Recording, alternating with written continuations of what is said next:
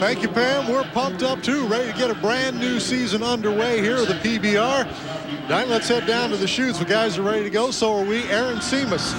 There he is. He is on Tough E-Nuff to get us started. All right, Jerry Beverly Nelson send this bull up to Shreveport from Winnie, Texas. Now, the original bad boy, Tough E-Nuff. This bull has an 89.8% buck-off record in the PBR. But this bull is 10 years old. He's getting there. Aaron Semas, he's a veteran, too. Round the left, got a seat, got a chance. Oh, give him the high old silver right there at the end. Aaron Semas, you talk about a lot of effort. Maybe this is going to be a good year for Aaron Semas. Had a tough one last year, but still had a top 6 finish.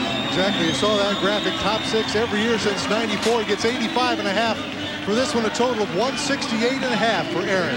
All right, you know, you'll notice he gets some congrats from bull riders, bullfighters alike. They all know this bull. He's been around and bucked everybody in the business off.